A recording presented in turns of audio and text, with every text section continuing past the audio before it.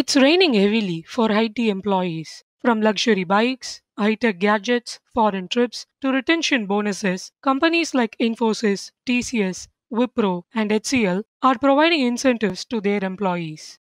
Due to high attrition rates, IT companies are providing incentives to retain their employees. Companies are also offering way higher salary packages for certain specialized engineering jobs. Wipro, Infosys, and L&T Infotech's attrition rates stood between 14 and 15% in the first quarter of this year.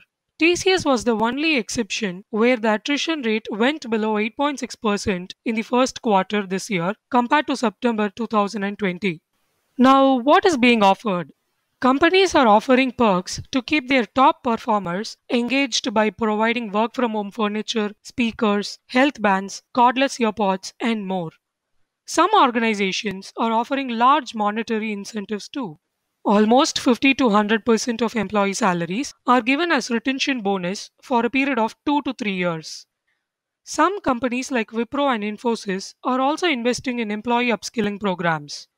But why are they doing this? Siddharth Gupta, CEO of talent assessment company Mercer Metals, said the cost of replacing an employee is 35 to 40% higher than retaining an employee. Training a new IT professional in the in demand skills and the company's business objectives is time intensive.